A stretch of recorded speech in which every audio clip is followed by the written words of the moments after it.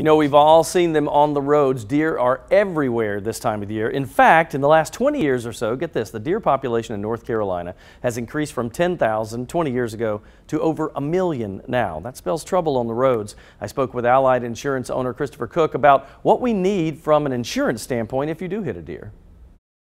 Sure. So in our state, it's required that you have liability insurance on your automobile. It's optional to have coverage for damage to your car.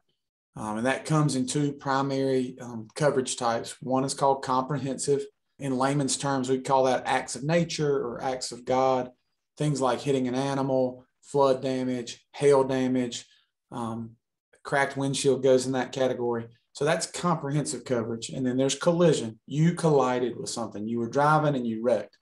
Now, well, Christopher, I hit a deer. I was driving and I wrecked. Yes, but it was an animal. It's an act of nature. You need to have comprehensive to cover hitting an animal. But avoiding a deer altogether, that actually can be difficult. Cook says it's as hard as it is to hear, sometimes you may just have to hit the animal. Animals move a little bit more dawn and dusk. So, when it's kind of not real bright outside, early in the morning, later in the evening, that's the most prone time. And then Eric, I hate saying this, but the thing that's just awful to say, but it's true as far as your car insurance goes, hit the deer. Hold on, 10 and 2, press your brakes, but stay straight. Do not swerve and hit the guardrail or swerve and run off the road and risk your life.